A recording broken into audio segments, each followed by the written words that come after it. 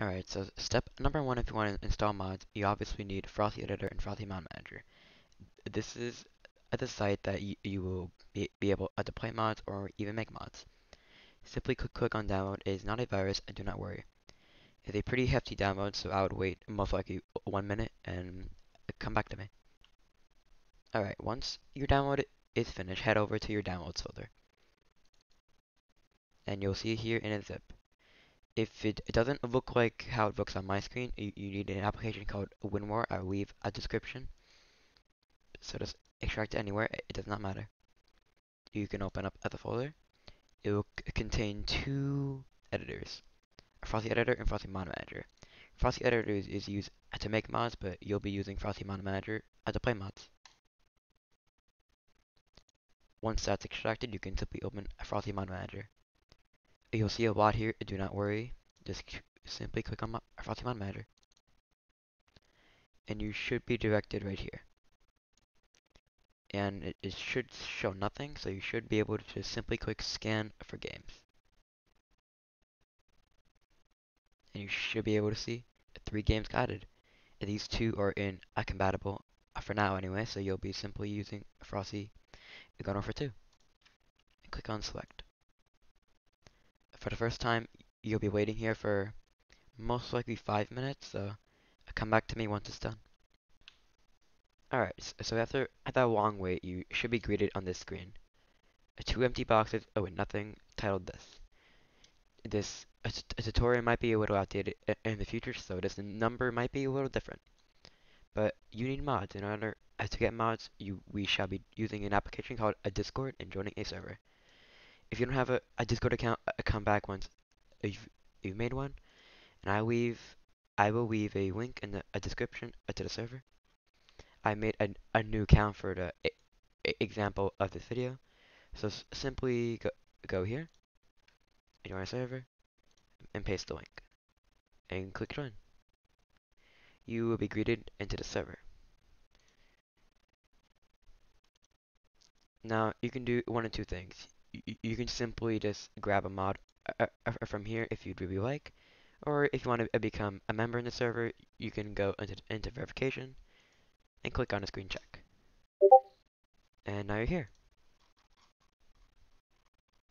If this thing loads, but oh well. Alright, but we're here for the mods. So simply just scroll all the way down and you'll find some mods. Updates, audio, a cosmetic, a gameplay, and for this tutorial we will go to a cosmetic mod. If you scroll up, you'll see tons of mods here, and just download any one you like. For this a tutorial, we will be using a swatch sorter or Rex sorter. And you just simply click on download on any one you like.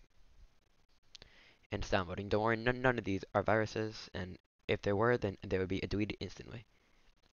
So let's go back to our Frosty Mod Manager, and simply click on Import Mods. Go into Downloads, and go to Swatch Sorter, the mod you just downloaded. And here we have the mod description, and everything that was affected with the mod. Don't worry about this here. So to use the mod, just simply double click it over here. And boom. You can see that the mod is checked, the mod is on. If you want to look at that description again, then you surely can right here. I'll always read these all the time because who knows, there might be something in here that you might want to read. And once you're done here, just simply click on launch. Alright, we're now in game, and we can see our SWAT soldier has worked.